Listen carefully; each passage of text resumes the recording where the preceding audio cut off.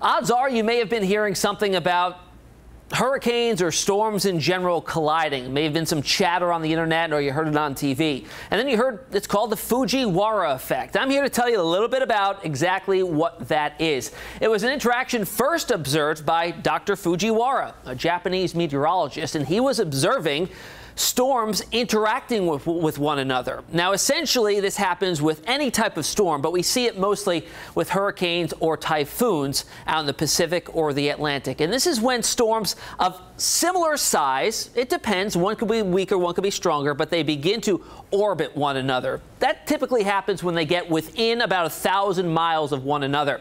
If they are similar in strength, they'll find a central point and kind of orbit around another, do a little dance, if you will. If one is stronger than the other, it actually will absorb it and they will become one system. Very, very interesting. Now, the reason why it's making news now and it's coming up in your searches and you're wondering about it is because the possibility is there that it may be happening in the short term in the Pacific between two systems, Ileana, the 8th named storm, or excuse me, 9th named storm, and John, the 10th named storm in the Pacific Basin so far this year. You notice already here on satellite imagery that they are relatively close to one another. In fact, they're within 500 miles of one another.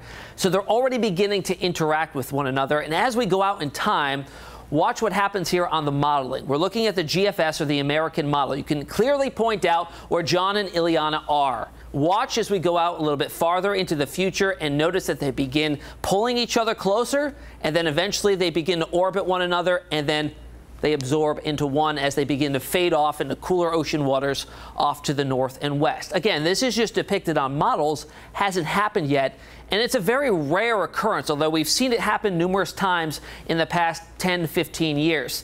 Most notably, or most recently, I should say, around this same time frame in the same part of the Pacific Ocean last year between Hurricane Hillary and Irwin. Then in 2016, there was concern that Hurricane Matthew was going to interact with Tropical Storm Nicole. That, of course, was on modeling and never actually occurred. And then in 2005, that very active year when we ran out of storm names and we had to resort to the Greek alphabet, Hurricane Wilma absorbed Tropical Storm Alpha before those faded away as well. So that's the Fujiwhara effect in a nutshell for you. If you have any other meteorological questions or any other phenomena you want to know about, find me on social media. Meteorologist Tim Pandages on Facebook, 13 Tim Pandages on Twitter.